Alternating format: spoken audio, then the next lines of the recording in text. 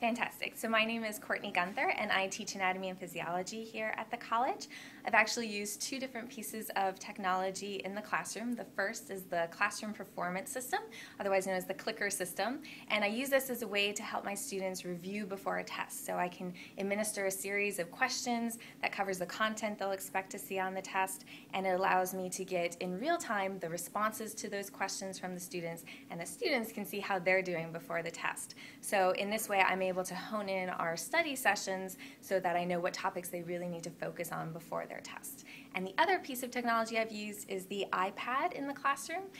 There's a particular application that we use. It's the three-dimensional brain, and so each student is able to use the iPad and work through this application as we're discussing the structures of the brain. It's a fantastic visualization in three-dimensional perspective, and allows us to discuss the functions of those structures as we go through.